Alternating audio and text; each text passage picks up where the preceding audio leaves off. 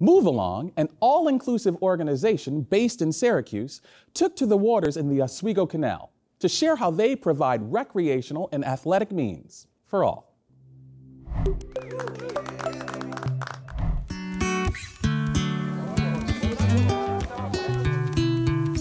Move Along was founded in 2009. I was injured from a fall from a balcony in 2005 and found very quickly that there wasn't a lot of recreational and adaptive athletic opportunity for individuals with limitations physically. You see a lot of people that do have an injury or face a trauma or a change in life just that may not be physically, and then their ability to reintegrate becomes very, very stagnant or challenging. So Move Along was founded on the opportunity that we create these recreational and athletic means for the individual to get out and participate, live a healthier and better quality of life. And we strive to enable people to do that every day with several of our programs. Wow! I love to kayaking with my sister. I like nature. Melissa, stay right here. You can't go by those concrete blocks, okay? Adaptive paddling is an all-inclusive paddle where we take participants out kayaking. And the adaptive piece is that we can adapt our equipment for someone that might have a mobility issue. If they have perhaps, they're unstable because they don't have great balance, we can add equipment to the kayak to make it adaptive. But it is all-inclusive, so we want everyone to be able to participate, whether they have a physical disability or an intellectual disability. Everyone is invited to participate. This is my mom and Kirby. This is, you want to show Kirby's staying in the shade right now.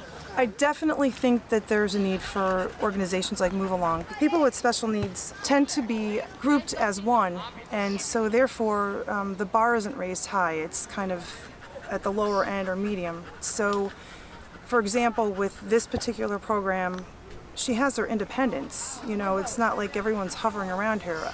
As her mother, I'm able to say, okay, Jen's in charge now for Move Along. You listen to everything she says. She's in charge. I have to pass the baton. And that's what us parents have to do. I know you have people in the program that don't have someone as their guardian and they can manage their own affairs. But for me, to see that she can just go and do it under someone else's direction, that's a move towards independence. Go ahead, Melissa. I'm going to come up right behind you. We offer the inclusive sports program where we go into the schools and basically take over the gym period for the day. And we introduce the students to youth wheelchair basketball, sled hockey, and adaptive cycling. We also run our adaptive paddling program, our youth and adult wheelchair basketball program, sled hockey, ice sled hockey. And we're adding more all the time. So, we have a couple proposals on the table for other programming, but there's a process for an individual in the community that may want to introduce a program to us. Now, as we've grown as a team, we put a process in place so that we have individuals, because we're very lean on staff based on grant funding and philanthropy and us doing fundraisers. It only enables us so much staffing. So we could use key centers of influence in the community that want to come on and help us build a program and maybe partner with us to lead some of that as well. Under the management of Jennifer, that's going to be the future of how we can get bigger and better. You're going to grab onto the bar. I'm just worried about my leg. Oh dear. 2 hands on the bar. That'll hold all your weight, Rick.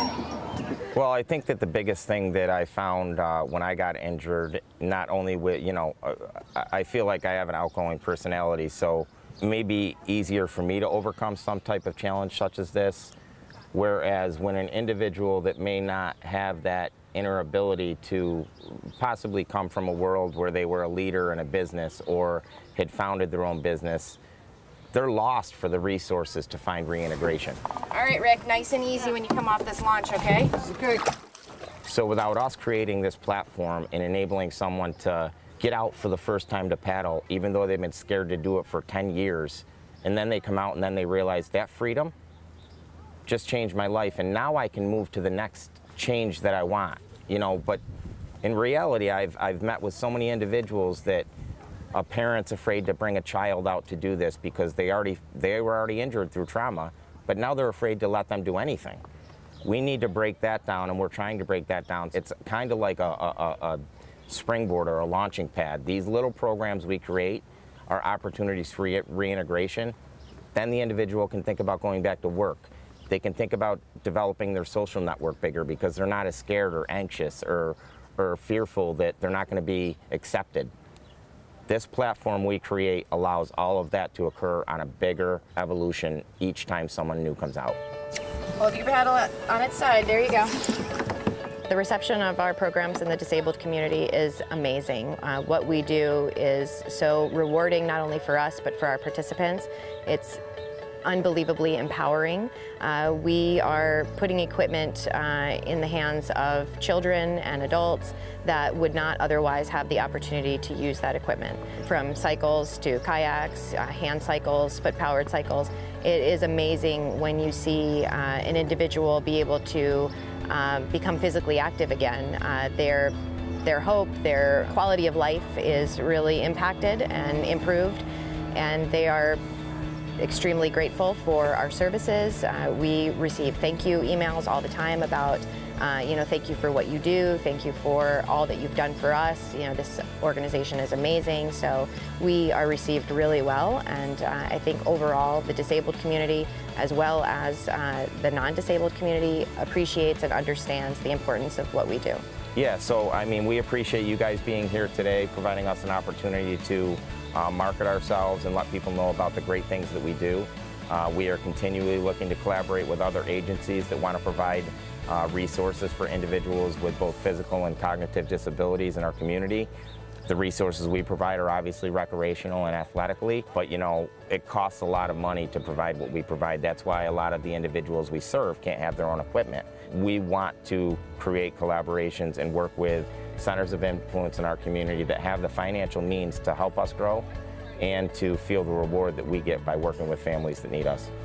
So Melissa, how was kayaking today? It's great. Also planting those seeds that, God forbid, an individual ever sustains an injury. For them to know, if anything ever happens to them or a family member, whether they become ill or have some sort of tragic accident, that there are opportunities for them to adapt and overcome. So whenever I'm in the schools, that's what I'm always saying to the kids is no matter what happens to you, tomorrow or a year from now, you can adapt and overcome. You can, share what you've learned today with your friends or family or even for yourself. You don't have to lose hope. There's always opportunities out there for you to stay engaged.